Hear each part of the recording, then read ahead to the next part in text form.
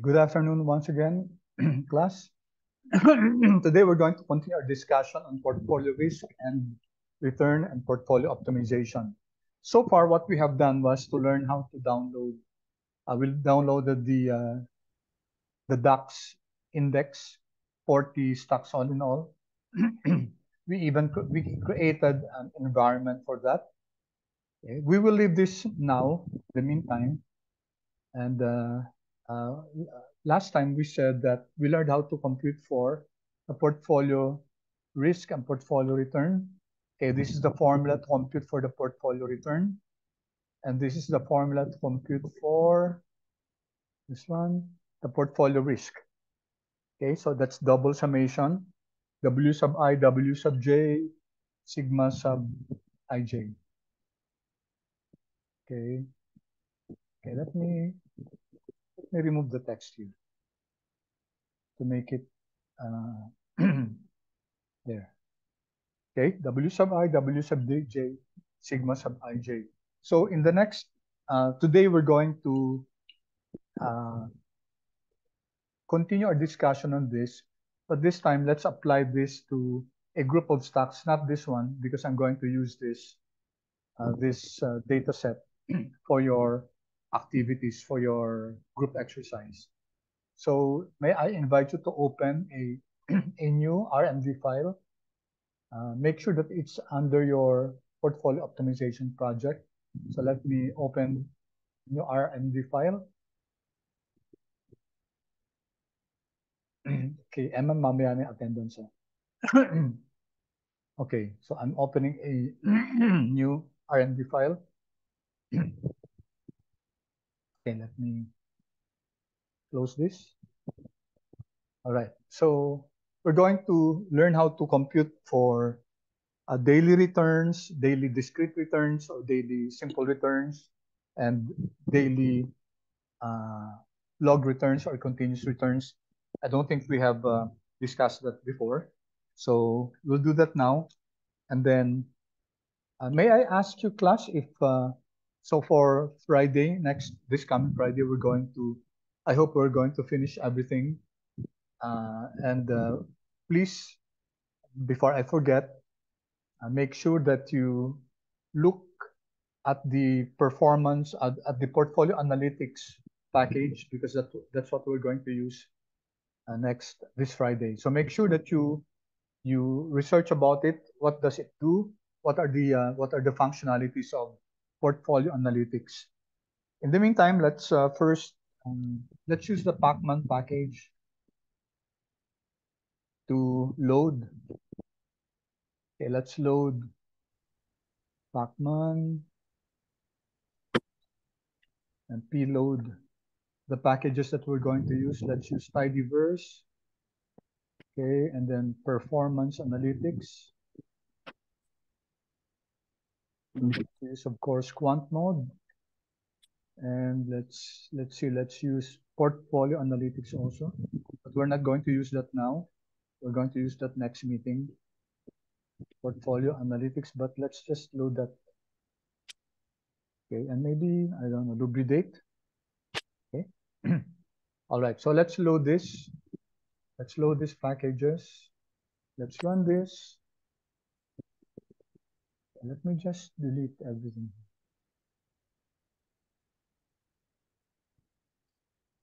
Let me start from scratch.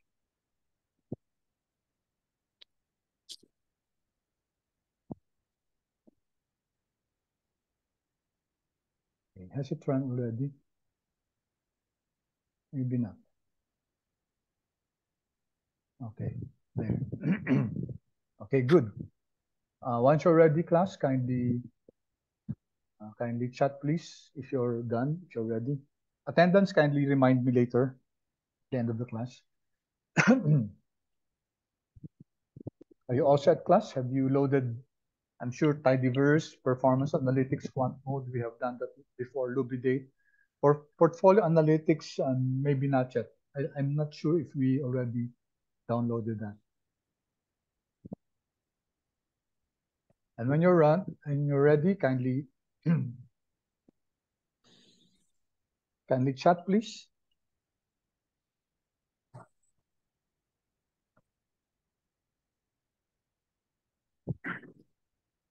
Okay, good. Thank you. All right. So just like before, let's create an object called tickers, which will be the holder of our stocks. So let's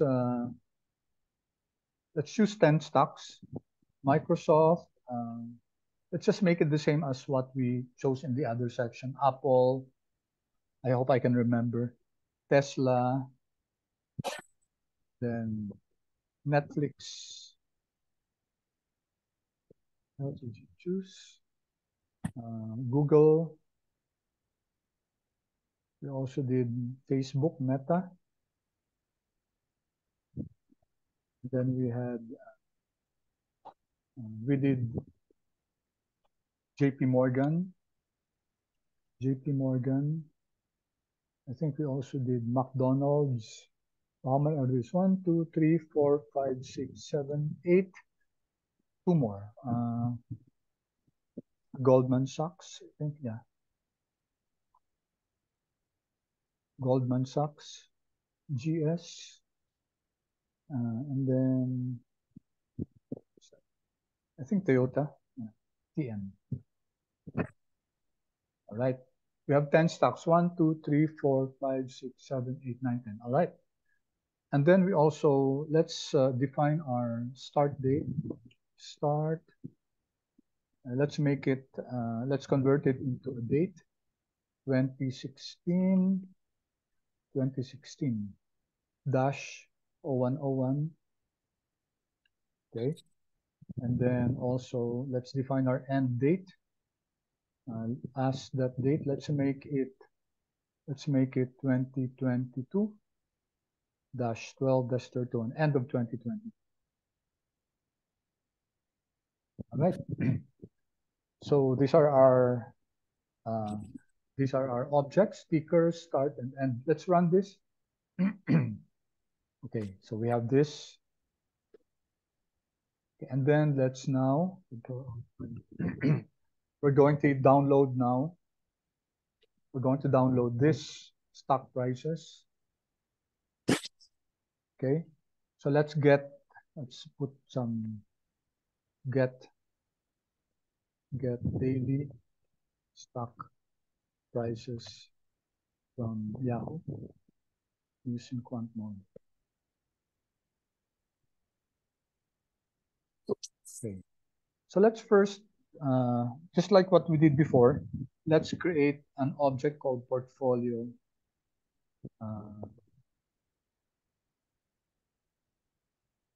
Maybe let's call it stock prices. Okay, let's call it stock. And then, okay, just call it portfolio prices. Anyway, it's just a name. Portfolio prices, and then let's start with it being null. So it's an empty container. It's empty. So this container is empty, and then we're going to create a function for, let's call it ticker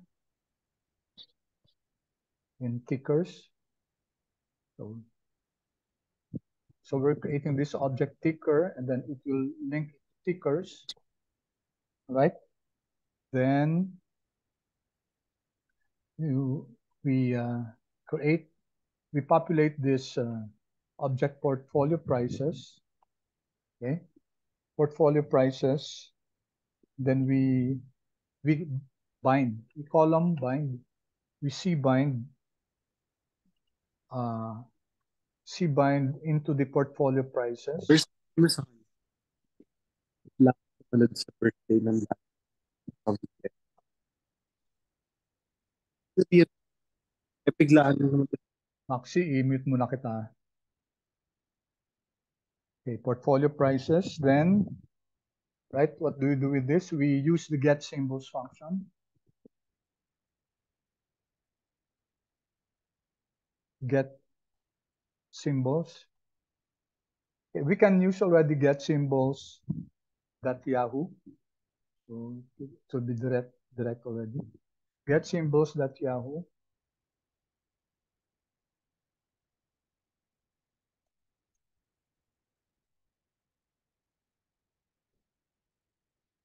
get symbols.yahoo, and then it will, we start with ticker here.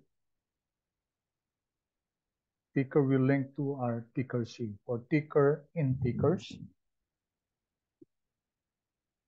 Then let's define our from is equal to the start date, then to is equal to the end date, comma, and then what else? The periodicity. Let's define the periodicity is equal to daily, okay, and that auto that assign is equal to, okay. If there are a while ago we used as auto that assign is equal to, okay, false, but we were having some problem. But let's see, okay.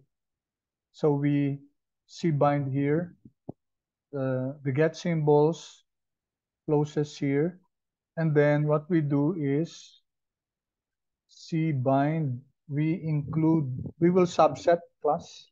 We will only get the adjusted price, comma 6 there, and then we close the bind.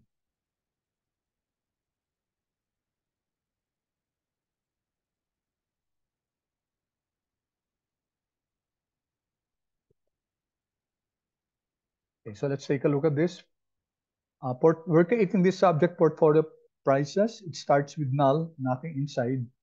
And then we said that we're going to loop it ticker in tickers in this one.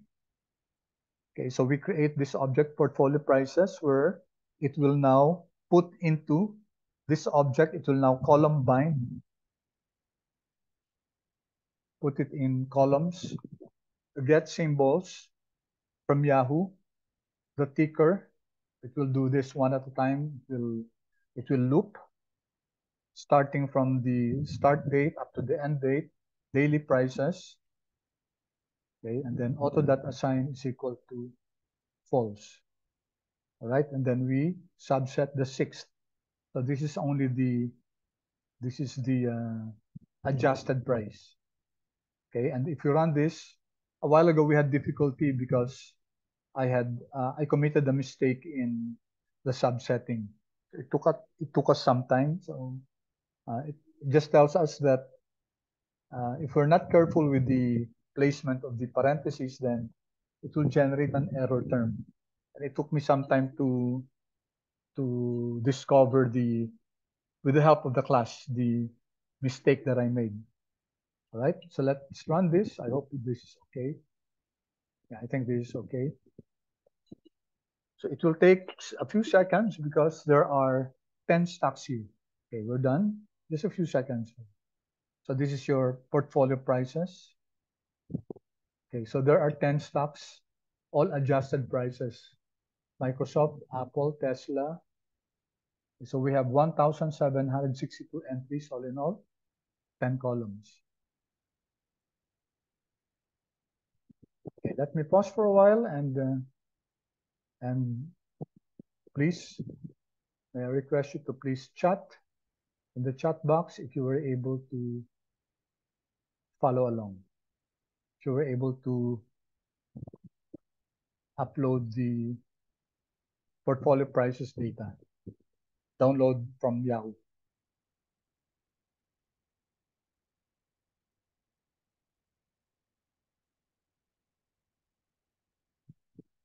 Feel free to raise your hands, class, if you have questions.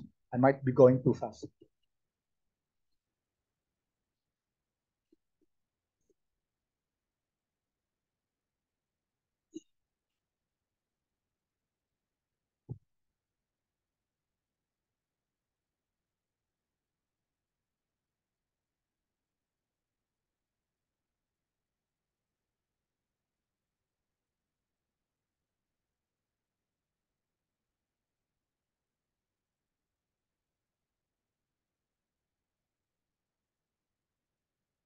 Last time we used a different method. we use the environment, we created an environment. So at least we're looking at different ways to do this. And if you're done, class, kindly chat, please, so that I know if I may continue already.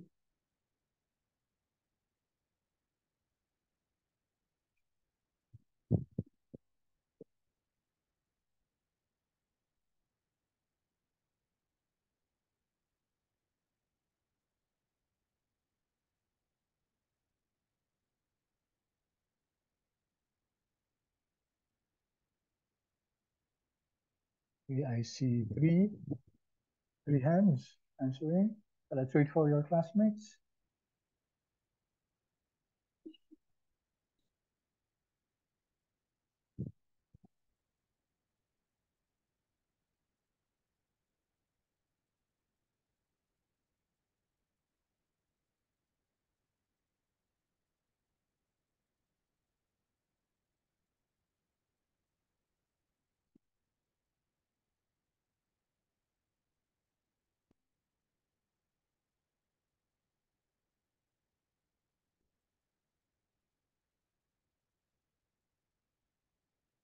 Seven out of 21, so 1/3. Okay, let's give your classmates a few more seconds. I hope you're following the discussion, class. I hope you're coding also.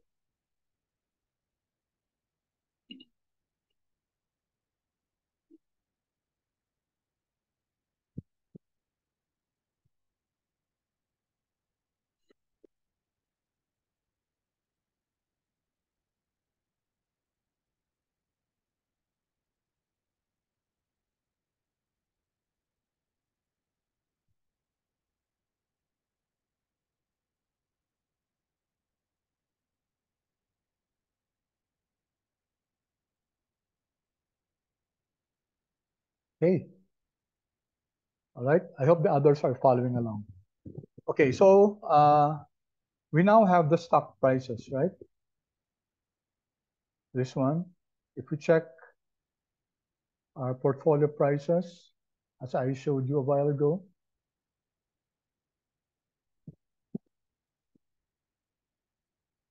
we can see here the adjusted prices from January 4, 2016 until December 30, 2022. 1,762 entries all in all. Okay, good. All right, so this time, towards the end, I hope we're able to reach that point today.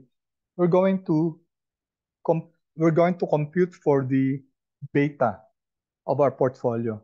Okay, as you know, from what you learned in your prior finance subjects, beta is a measure of the volatility of your asset.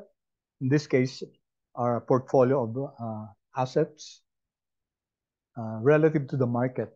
So we're going to use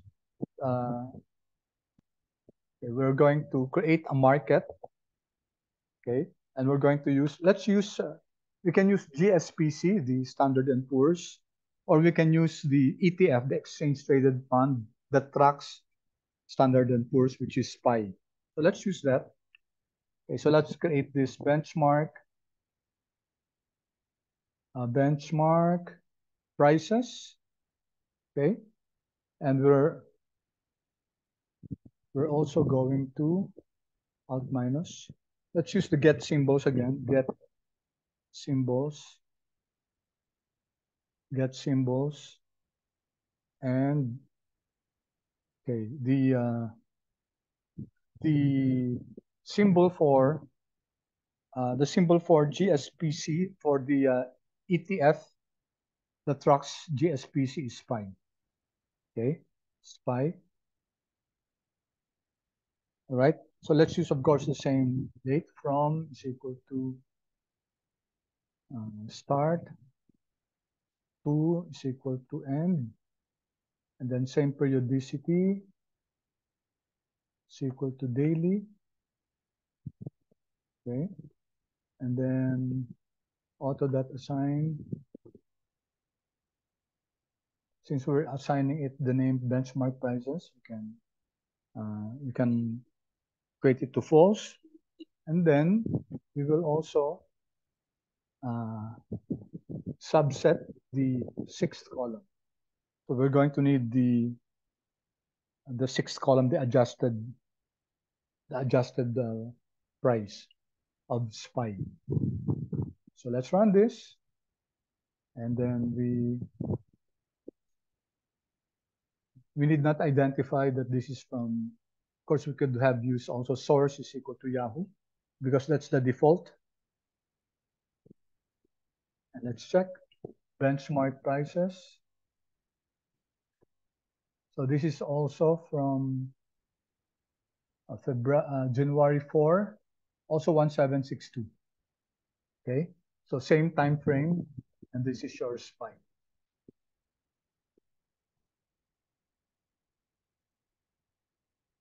Okay, by the way, let's check. Usually when we're downloading prices from quant mode, usually wala naman siya, wala siyang no missing values, but it's good practice to check for missing values. Control Alt I. Okay, so how do we check for missing values? Class, but we usually call sums, column sums, right? To recall this column sums, and then what do we check?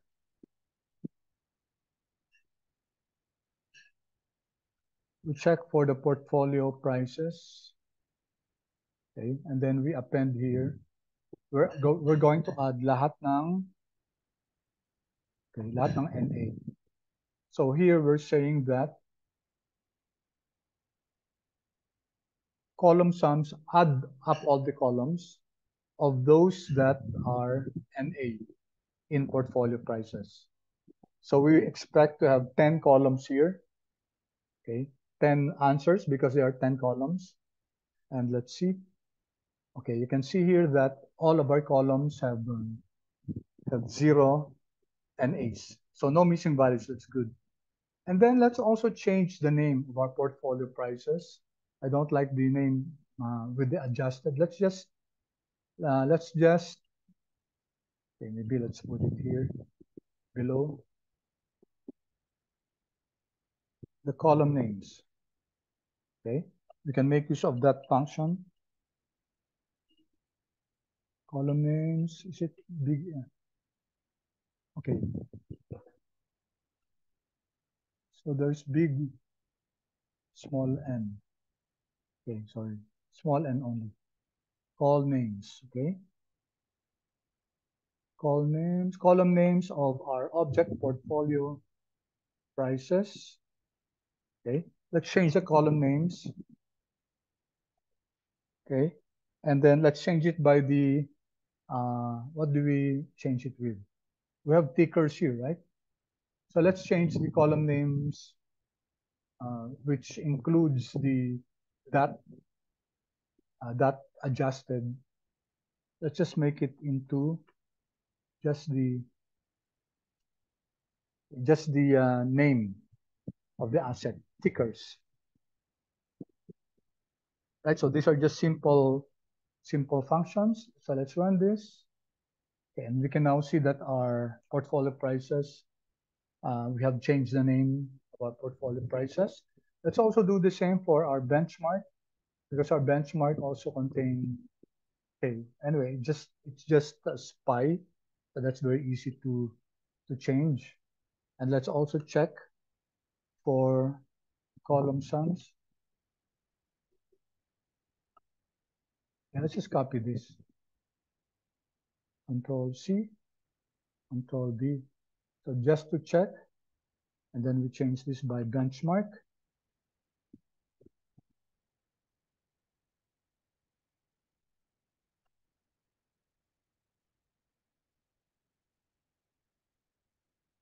Okay, so no missing value. Let's put here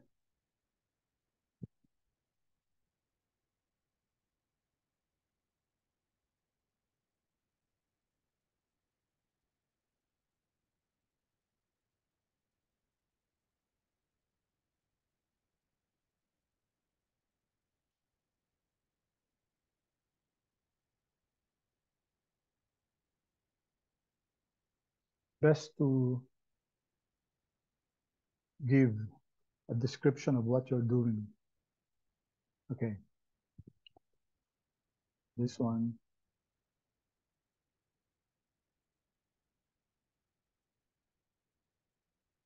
Change the column names.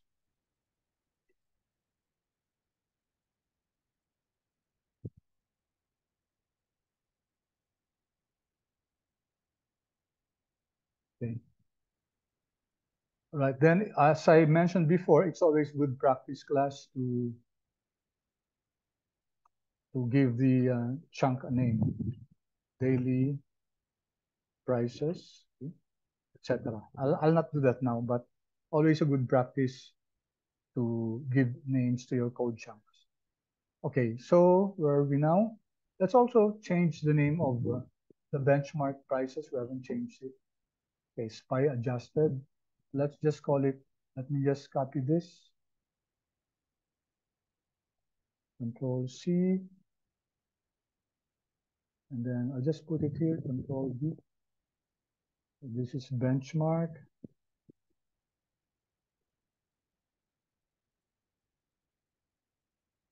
And then I'm going to call it SPY.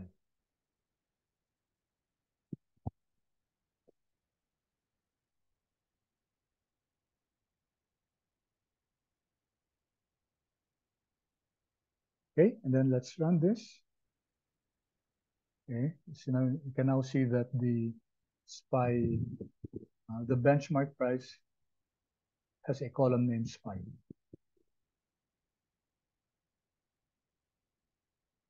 Okay, so let me pause for a while. And I know I'm going quite fast, so I allow you to catch up with what I've been writing here.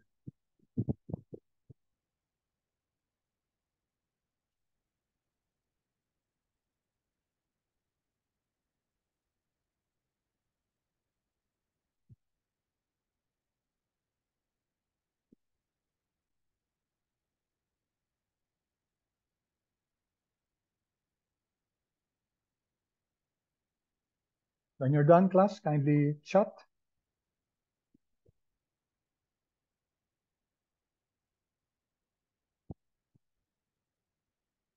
Thank you, Carlos. Let's wait for the others.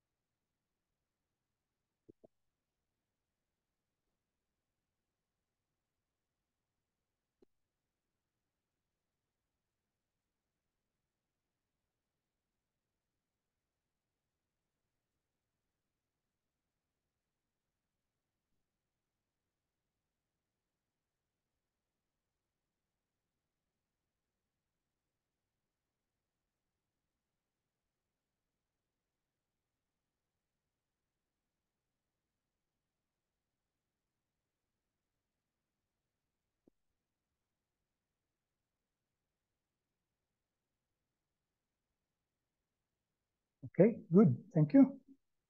All right, so let's just see what we have created so far. We now have a vector of the stock prices of the benchmark, which is SPY. SPY is an ETF, exchange traded fund, and it tracks the movement of the S&P 500. So it's a good proxy for the S&P 500, which is oftentimes considered as a market. Why did we do that? Why did we download the SPY exchange traded funds? Because when we compute for the CAPM later, the capital asset pricing model, you know that we have to have the a market, the basis, a benchmark, which is usually uh, the market. So the market that we're going to use is S&P 500. So we're going to compute for the beta, the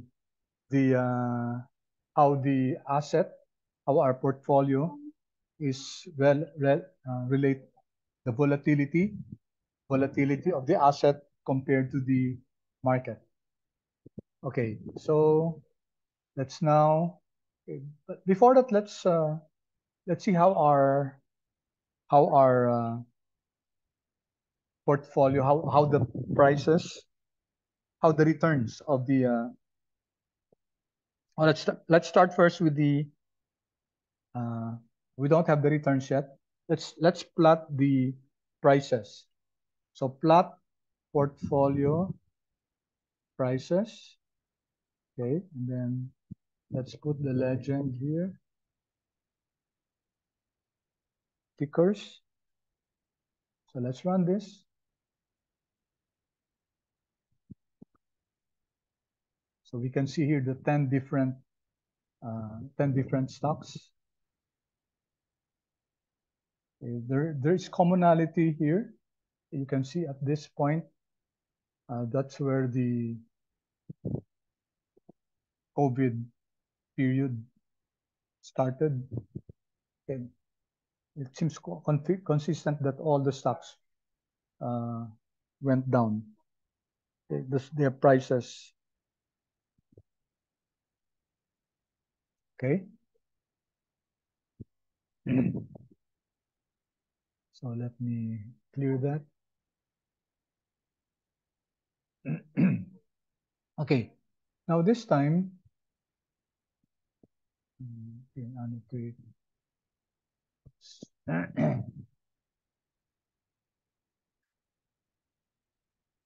Clear or drawings. All right. Okay. Are we clear so far, class?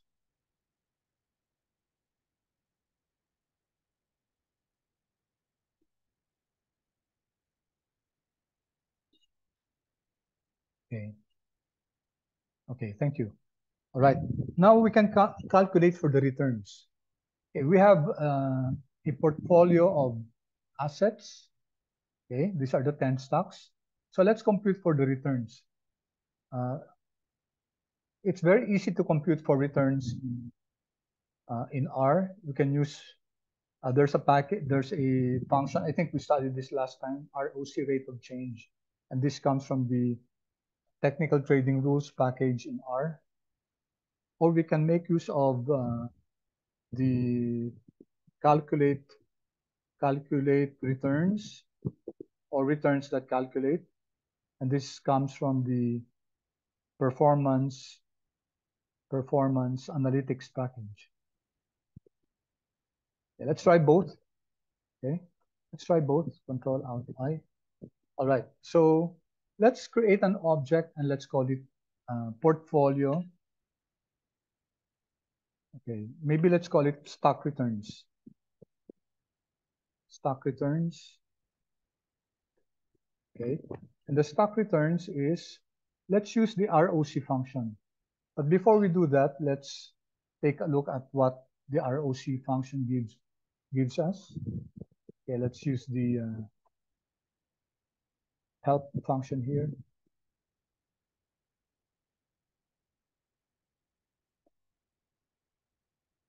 Okay, ROC.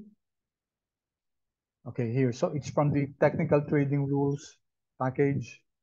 Okay, which we didn't install, which we didn't load anymore, because when we load quant mode, this automatically loads with quant mode.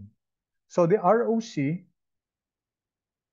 calculates the rate of change of a series over n periods.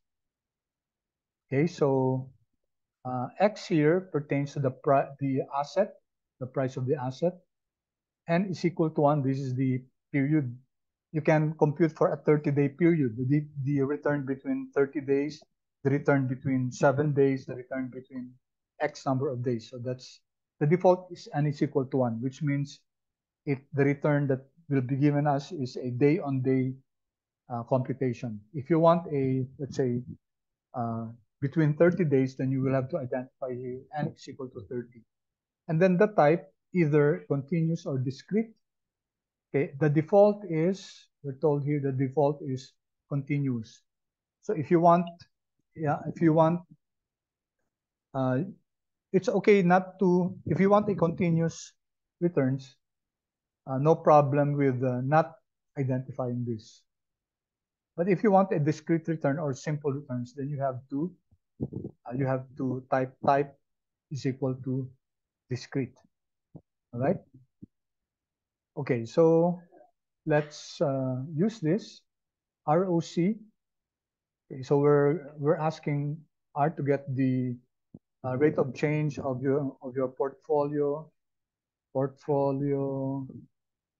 prices. Okay, portfolio prices, and then let's just use type is equal to. So we know that this is the default is continuous, but nevertheless, let's still type that just for explanation purposes, and then control enter. So we now have here stock returns, and we have this. We have the first row as missing as NA, and we know the reason for that because there's no prices prior to January 4. Okay, so let's just check what's the continuous returns formula. So continuous is also the same as log returns. Okay, so let's just check if indeed that's the same. Okay, so let me once again go here, stock returns. This is 0.0045, right? 55.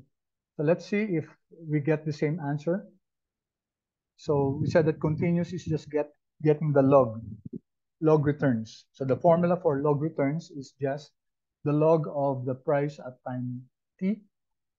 So control C, control V, divided by the price at time t minus 1. Control C, control V. Okay, so that's how you get the continuous return, day on day. Or that's the same as log of price at time t minus log price at time t minus 1. Because that's the definition of logarithm. Okay, log of A over B is simply log of A minus log of B. Okay, so let's perform this. 0.00455, which is exactly the same as your stock returns. This one. Okay. Had we used, okay, let's use a discrete. Let's see if it will be the same. Type is equal to discrete. Okay. Let's run this. All right. You can see that it's different. It's 456. And the discrete returns is obtained by, what's the formula for that? It's equal to, let me copy this here. It's the price at time t divided by the price at time t minus 1, t minus 1 minus 1. So this is your discrete returns, 4562118. So that's your stock returns here, 456, okay, 2118. A bit of discrepancy because the prices that I used are not actually the complete prices. Okay, I think there's more here. Okay, that's why it doesn't really jive with the stock returns 100%. But for practical intents and purposes, 456203, 4562. Okay, so there's a bit of a discrepancy. All right, but that's the discrete returns. Okay, so going back here, we're going to use the continuous returns. Okay, and just to prove my point, if we don't put this here, okay, we did define the type, we're still going to get the 455 there. Okay. Any questions, class?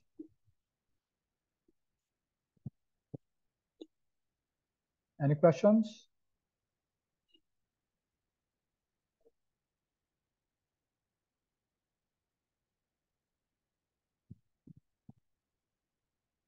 Okay, how about the others, please?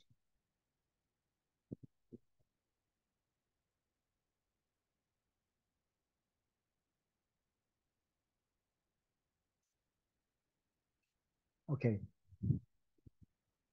All right. So we can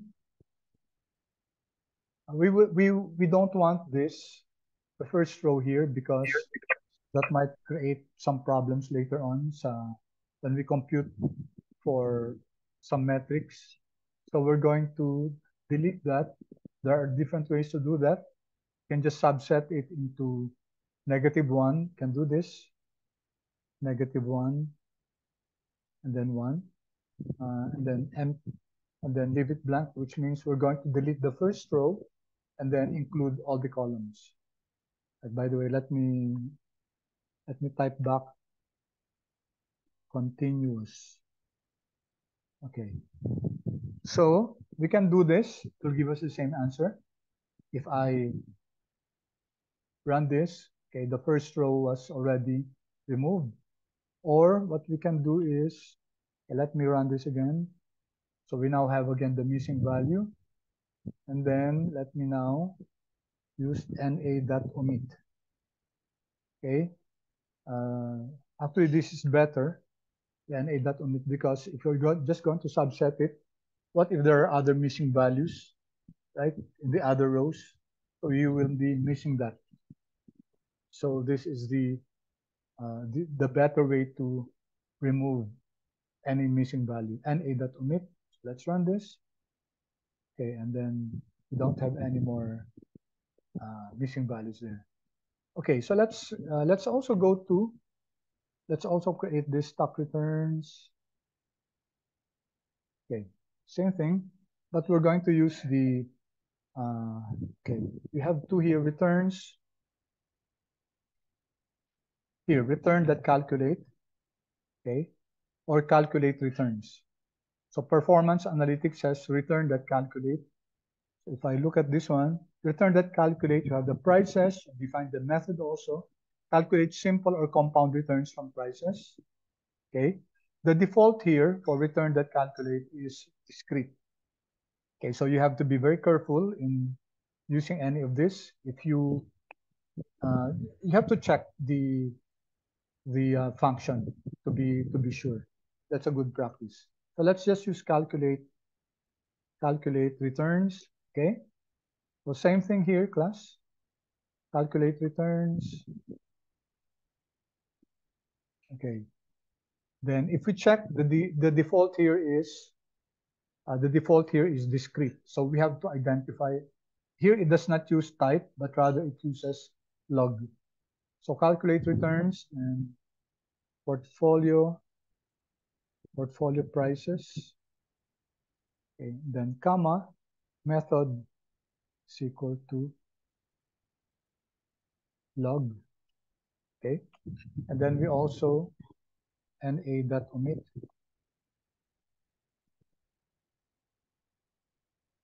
Okay, either this one or this one, the first stock returns, or this one, it doesn't matter. It will give us the same answer. So let me run this. You can see that it's still the same, 0.00455. Okay, and then we also already removed the first column. Okay. All right, so we now have the returns for our stocks. Okay. And let's also get the returns for our benchmark. Control Alt I. Okay, we also need the returns for our benchmark. Benchmark returns. Alt minus. And then let's also, let me just copy this.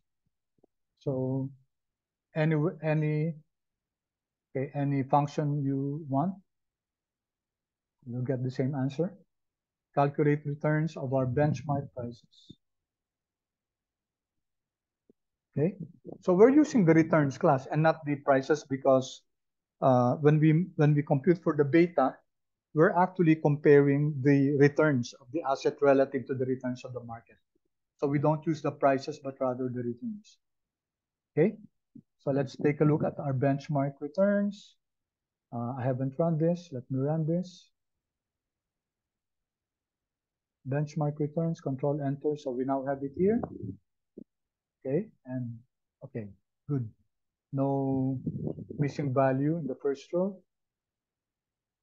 Okay, so once again, let me stop and let me request for your feedback.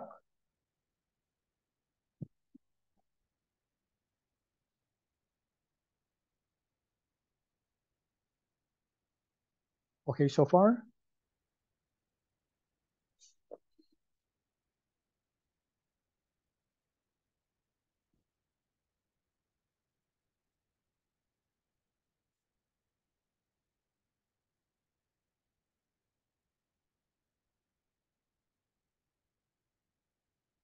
Okay, good. Thank you. Okay, let's give a few more seconds to the others to give their feedback.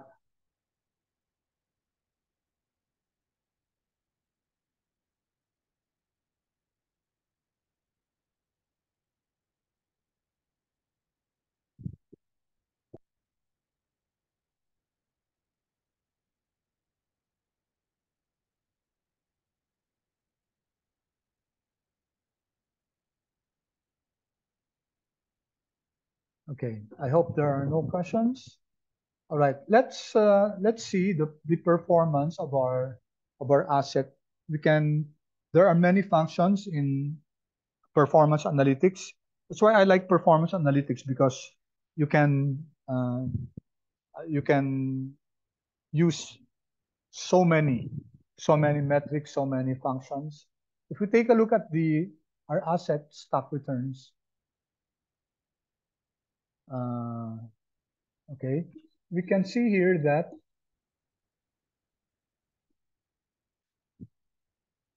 let's cumulate this first.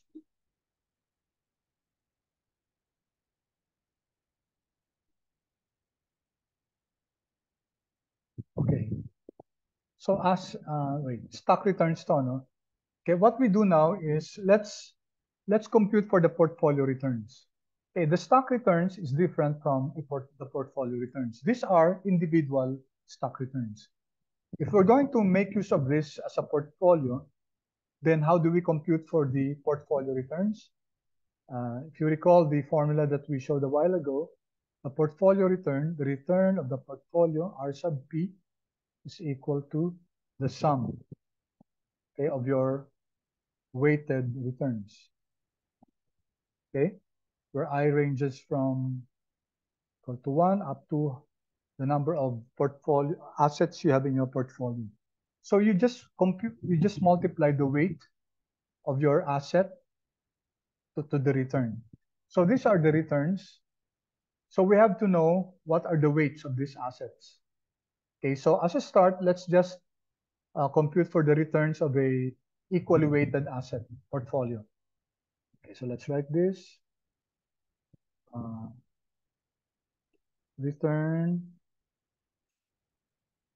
Returns of an equally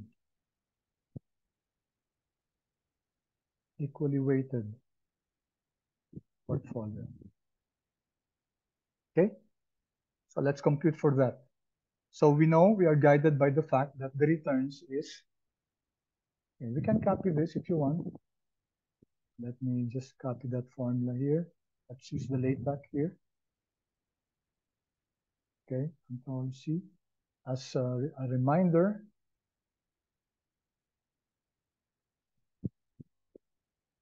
okay, ito, no? Ito yung returns ng portfolio. Tanggalin natin yung, okay, pwede natin tanggalin yung text, bibal na. Anyway, so this is the what we need. So we need to have the weight vector. Okay, so let's create a vector, and let's call it equal weights. Let's use small letters, equal weights. Okay, equal weights. Okay, so if it's equal weights, what will be the weight of each of your asset class? Okay, we're now computing for the portfolio returns. In portfolio returns, you have your assets, you have the returns of your assets. So you need to multiply that by the corresponding weights of the assets. So initially, let's just assume that we have an equally weighted portfolio, which means that each one of them have the same weights. So what's the weight of Microsoft, of Apple, etc.? Anyone? What are their weights? Answer, please. 0.1, sir. Sorry? 0.1 po, or How did you get? 10%. Yeah, thank you, John. That's correct. How did you get 0.1? Sir, since we have 10 stocks po, So 100% divided by 10. 100% divided by 10 or 1 divided by 10. Okay. So let's do that, class. But uh, let's code it. Okay. Let's code it because if there are changes in, suppose we're going to add an asset. So instead of 10, it will become 11. So hindi na mag-work yung 1 over 10, right? So what we do is we make it into a formula so that if there's a change in your assets, in the number of whatever the number of stocks you have in your portfolio, okay, you won't need to change this function. For example, we loaded only five assets, so we don't need to make this 1 over 5 instead of writing 1 over 10, we will just write a formula. So that formula is we can use repeat. Okay, we can use the rep function, which is repeat rep. So what do we repeat? 1 over. So that's 1 over what, class? 1 over what? We don't use 1 over 10. Okay, this is what I said a while ago. This is not a good way to do it. Okay, because if you have a different uh, portfolio now, so you have only 7 assets, so we will have to change this. So let's make it generic, and we can make use of the n call. N call counts the number of columns. Number of columns of what? We can make use of the stock returns here, or the portfolio prices. It doesn't matter. Both of them have 10 columns, right? Stock returns 10 columns then. So we can make use of n columns of stock returns. Okay. So the repeat function will tell us what are we going to repeat. So this is 1 divided by, in this case, 1 divided by 10. And the next one is how many times? How many times are we going to repeat that? Then we repeat that. Okay. 10 times also. So that's also n call stock returns. As I mentioned, you could have used portfolio prices or stock returns. It doesn't matter because they will have the same number of columns. Okay? So control enter. Okay, as you can see now, so it's 0.1, 0.1, 10 times 0.1. So we now have our weights. Okay? So we now have our weights. Then we can now compute for our portfolio returns. So how do we compute for our portfolio returns? So let's create this object portfolio. It will now be returns. Okay. All right. What function that are we going to use? So once again, let's take a look uh, at functions that easily allow us to compute. So that function we can use is return. Okay, return dot p. Okay, return that portfolio. Okay, so let's see what. Okay, so this is from performance analytics. All right. So return that portfolio tells us that here you're using a time series of returns. Take note of returns.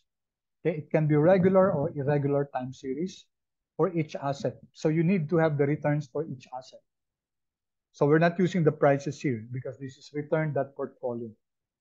Okay, and then calculates the return of a portfolio with the same periodicity of the returns data. So we can actually copy this. Let's copy this. Control C, and then let's just create a new Control V. Let me delete this. Okay. So our R here, this is our returns vector. So this is our stock returns, right? By the way, we're going to create this object portfolio returns. Okay. So we're using this return that portfolio. Weights is equal to I think the default is null. The default is equally weighted, but we already identified our weights equal underscore weights. Okay, equal underscore weights. Wealth.index false, which means we don't need to put anything there. But let's just delete this, okay? Because these things we don't need. And then geometric is equal to true. Yes, it's okay. We're using continuous or geometric returns. Okay, here there's such a thing as rebalancing. We're going to discuss this by Friday. What rebalancing means. Okay, you can rebalance every year, quarterly, monthly, etc. But we're not going to do that now. Use that now. Okay. So let's just delete this. Okay. Let me just delete it. All right. So we're now creating this object portfolio returns, and we're using the portfolio that return function. Okay. If you're using this for the first time, sometimes you might want to performance analytics. You might want to write the namespace from where this is coming from. Okay. Performance analytics, return that portfolio. So the object is stock returns. Then we're giving it the let's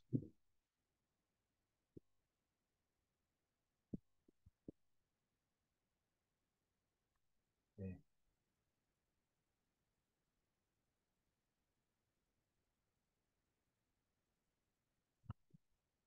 Okay.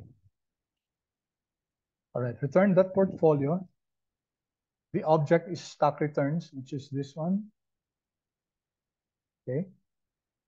And then we're going to use equal weights. And then this is geometric. The returns that we're using is geometric. So even if we remove this, okay, that will still be the default. And anyway, we use geometric returns. All right. So what will happen now? What will happen is that our stock returns, this will be multiplied with 0.10 each. So for January 5, you will have one portfolio return. Okay. So that represents the return of the portfolio on January 5. So each of the days here will only become one column. That's your portfolio returns. Okay, so let's run this.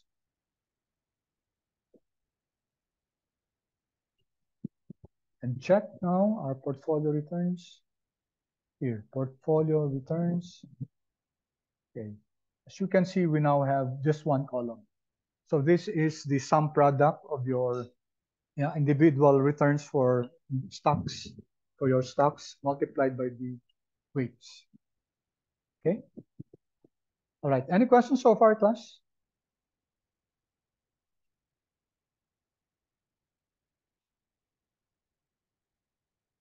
Any questions?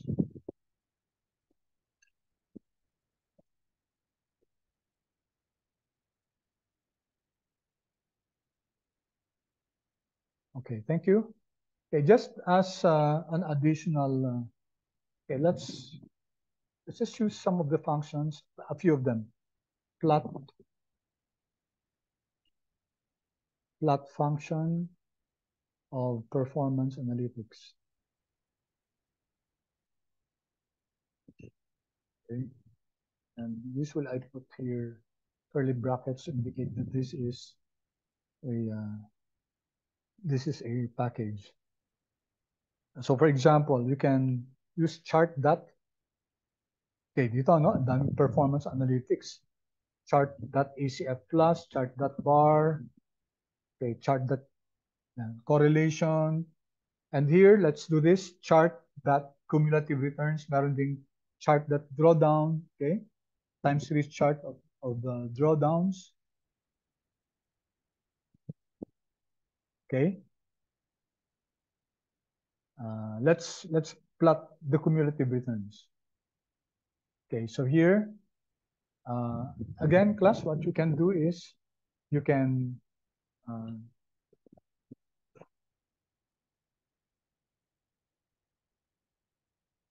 you can use the help function. Then, okay, just like what we did a while ago, Control C. Okay, let's do this. All right.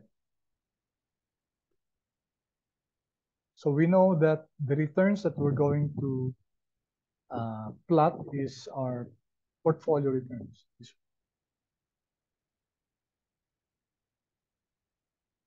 So what will happen in cumulative returns is that this is our portfolio returns. So it will add all the returns on a day-to-day basis. So this one is negative, and then negative again, negative again. This means that the cumulative returns for the first few days will go down. So I can already picture in my mind, because it's you'll be adding -4 plus -3. Of course, it's raised to the it's in decimal places, and then when you go here 7 and 9, then we will see that this will go up. Okay, so let's do this here. Okay, wealth index geometric. Okay, all right, let's do away with the others. Legend that location. Let's see, bottom right.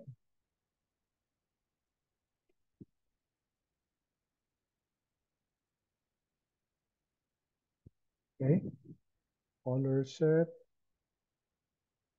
Okay, anyway, let's not remove the others. Let's see what happens. These are default values. All right, let's see.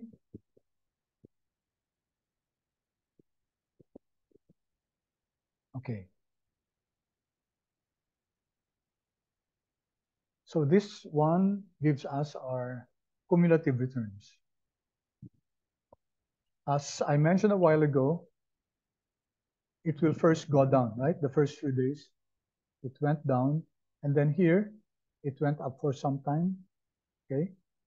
So over the years, you can see here that in 2020, the cumulative returns really went down. This was during the COVID pandemic. It would be interesting also to go back in time and see the effect of the global financial crisis, etc. You can do that, of course, by setting the time from, say, before 2008, and maybe compare if the effect of the global financial crisis as far as cumulative returns is bigger than that of the COVID era. Okay. All right. Any questions so far, class? Then we can, let's see. Let's take a look at another chart that, aside from cumulative returns, we also have this one. Okay, if you can see here, class, madaming charts dito, no? My charts, okay, that performance summary. Okay, so let me just use the okay,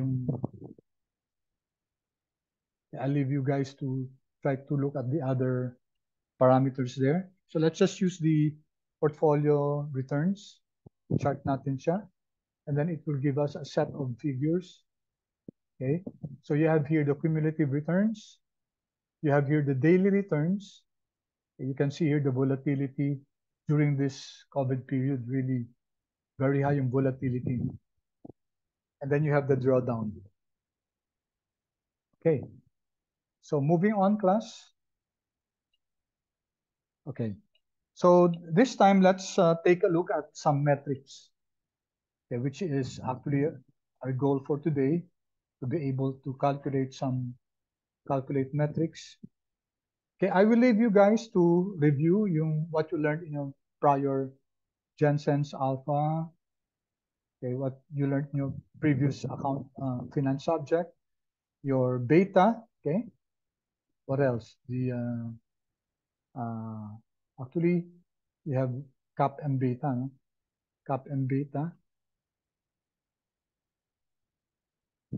cap and beta, and You have cap and beta, and then you also have the beta for bullish and beta for bearish. Maybe let's copy that. Control C, Control V. The beta when you have bear runs, and the beta when you have bull runs. Okay. All right. Then aside from that, what else? Maybe Sharpe ratio, one of the most common ones. Also, we have trainer, etc. But let's just focus on this first. So let's calculate all of this. We can calculate this easily. Okay. So let's start first with your cap M. For cap M, we would be needing the risk-free rate. Okay, so let's just assume that the risk-free rate is, let's call it R sub F, and let's just it ranges, it varies usually 2%, 3%. Okay, let's just use 3%. Okay, or 3.5%. That's the risk-free rate, average risk-free risk-free rate. But that's annual data. Okay, so we have to convert that into daily data because our returns are daily. So per year there are 252 trading days. Okay, so we can now compute for CAPM. Okay, let's take a look at the way to compute for CAPM is using the CAPM function. Okay, CAPM from performance analytics, you have al, beta, beta.bear, beta.bull. So let's use beta. Okay, and then let's see what this does. So this once again is from performance analytics. So it's a single factor model. Cap and beta is the beta of an asset with the variance and covariance of an initial portfolio used to determine diversification potential. Okay, so here the formula cap m dot beta. R sub A is, it's a vector, it's an XS, it's a data frame of your asset returns. Okay, R sub B is your benchmark. Okay, so in our case, our R sub A is our portfolio returns, right? This one. Our R sub B, our benchmark, is our benchmark returns. R sub F is your risk-free rate in the same period as your returns. So take note. So ang period kasi natin from 2016 to 2022. So technically speaking, we should have gotten the average of the risk-free rate during that period. But for our purposes, let's just assume it's 3.5%. All right. So we can now compute for our cap M. Okay, cap M dot beta. Okay, our R sub A here, R sub A is our portfolio returns. Portfolio returns. All right. And then our R sub B is our benchmark returns, right? And then our risk-free rate, the default of which is 0, will be your risk-free annual divided by the trade days. Okay, because we're using daily. Have I run RF? Okay, I haven't run this. So let me run this first. Okay, so I now have my RF. All right, so this is now our CAPM. Okay, so it's 1.16. Okay, which means that our portfolio of 10 stocks is more volatile than the market, than SPY. We can also, okay, a beta of greater than 1 indicates that it's more volatile than the market. Let's just copy this, Control C, Control V, and then let's replace cap and beta with okay, beta there. So same everything. So during bearish periods, okay, the beta is 1.15. So practically the same as your during regular days or all the days. And the last one is Control D. Okay. We replace this by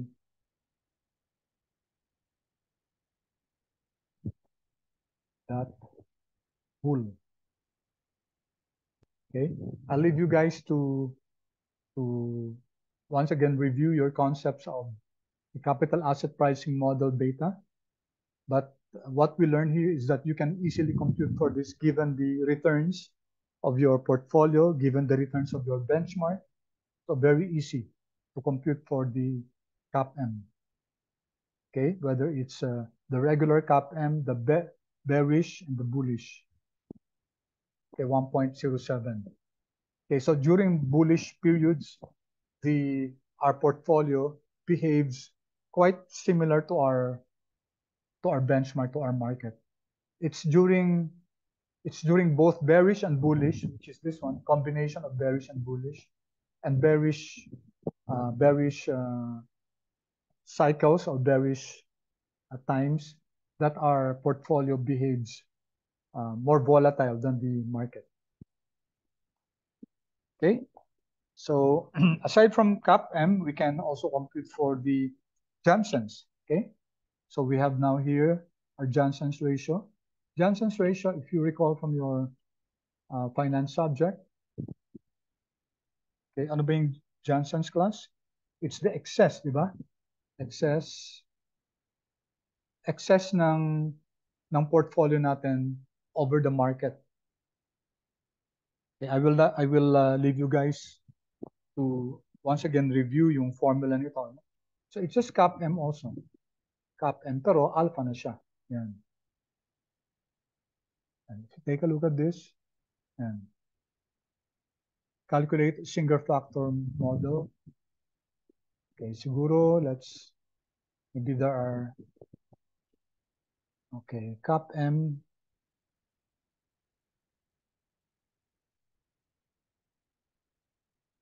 dot alpha.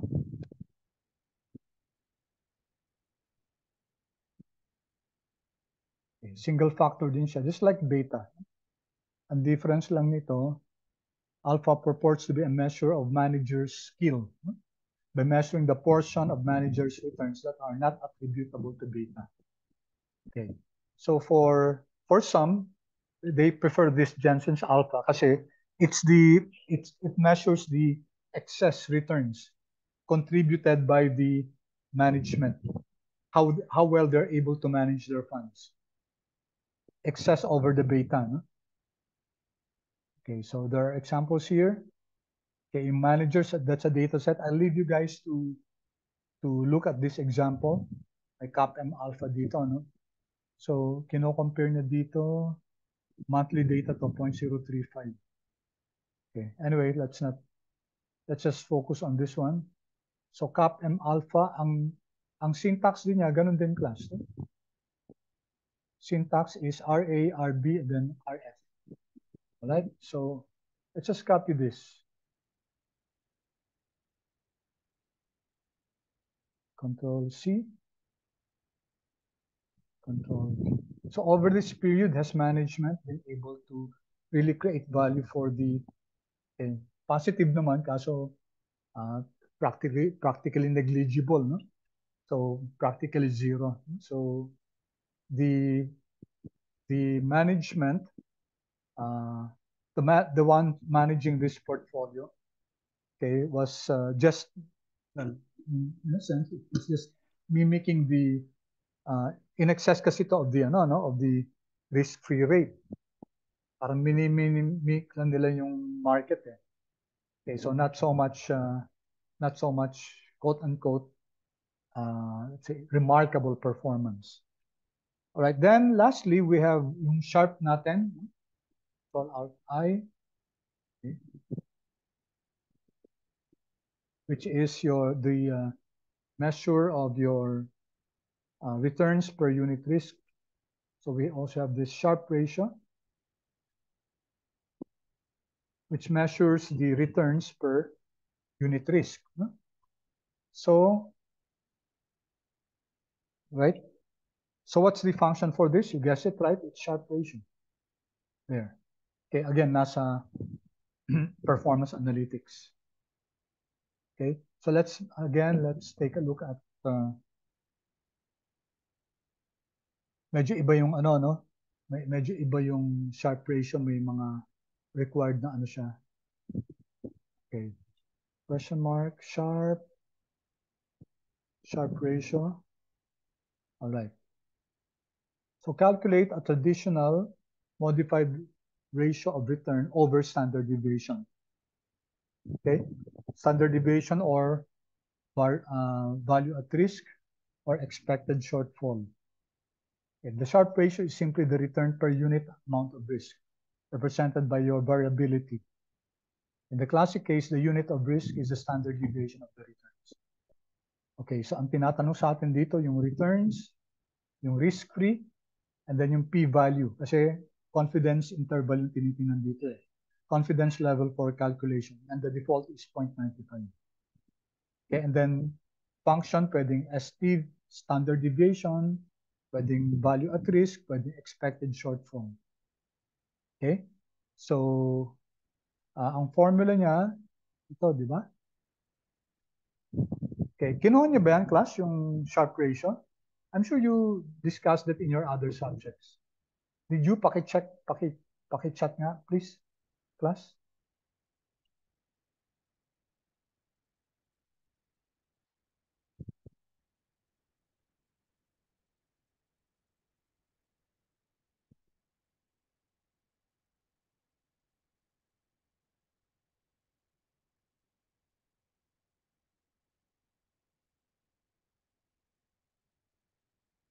Wala? Ang sumasagot?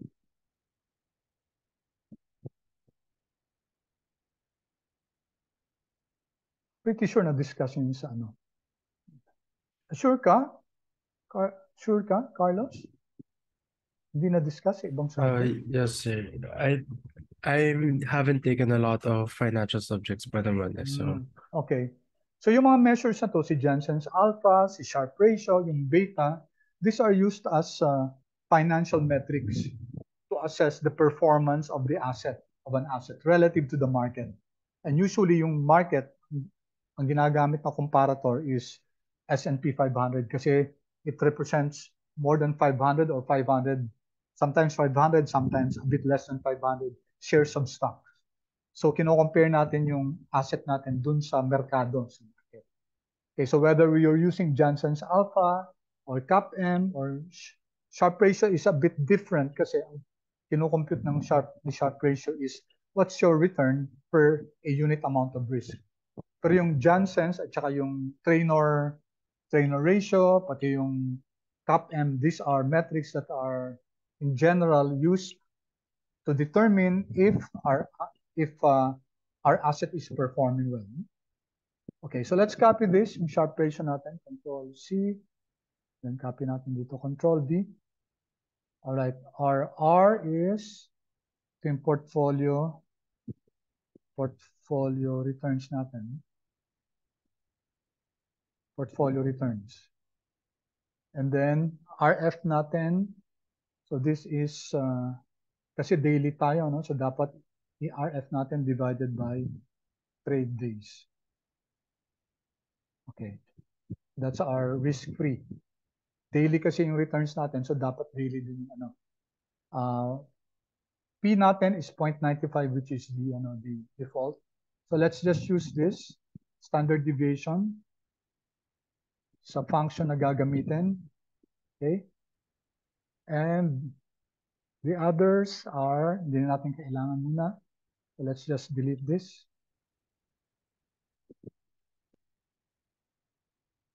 Okay. So this is the function for the Sharpe ratio. All right. So what is this telling us? Okay.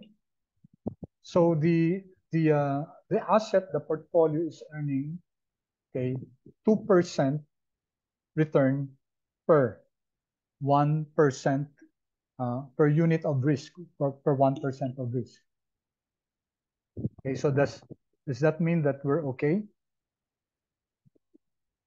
Okay, we can only say this class if we compare it with relative to the market, we're okay, but we also compare it with the other assets. No? Kasi benchmarking to. So you also compare that with other assets.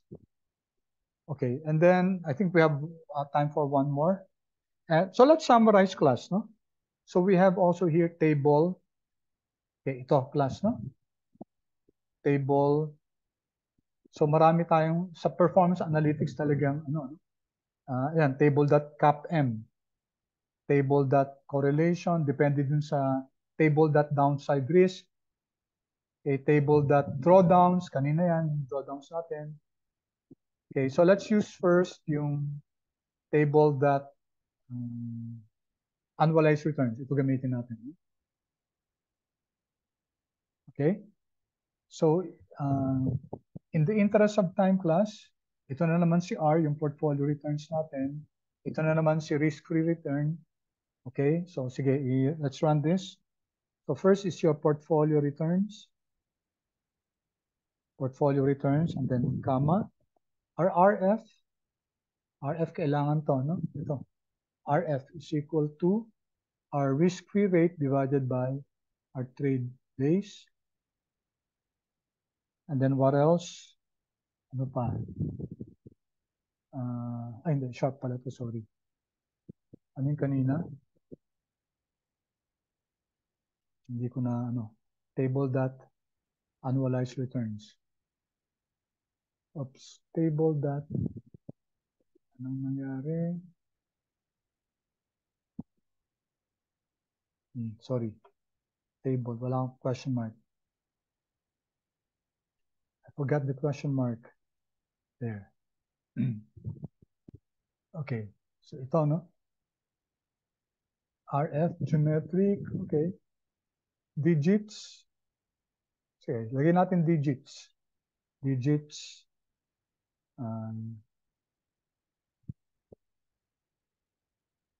Digits. Is equal to, gawin natin 4 digits. Okay, so let's run this. Now, what will happen here is that it will now convert everything to annualized. No? Okay, so if you take a look at this, yung annualized portfolio returns natin is 10%, 10.79%. Ang standard deviation is 25%. Okay, so that's why ang annualized Sharpe ratio natin, which is the ratio of the return per standard deviation, so that's 27.28%, around 28%.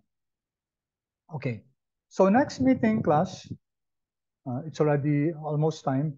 Next meeting, ang assignment nyo is please take a look at this package kasi dyan ang focus natin. Medyo mahirap yung yung package na to class, kaya I will be requesting you to please, ito yung portfolio analytics. No?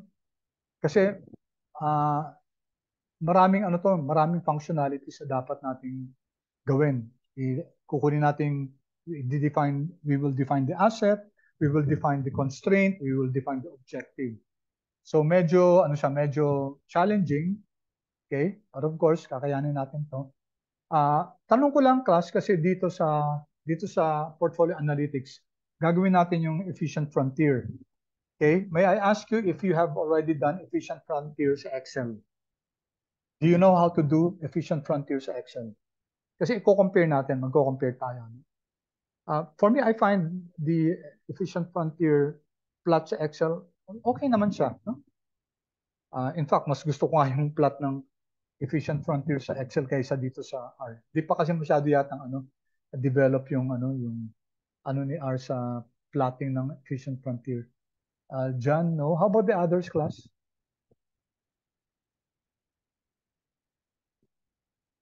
Okay, no. Okay, no. All right. Sige, so maybe let's start first with efficient frontiers Excel. Okay, and then we Hindi. Discuss muna natin yung general framework ng portfolio optimization sa portfolio analytics. And then we go to Excel to do a portfolio optimization and efficient frontier. Tapos i-compare natin sa R. Okay? All right. Sige, class. Thank you so much. And I'll see you on Friday. I mean. Yung magpapacheck na attendance,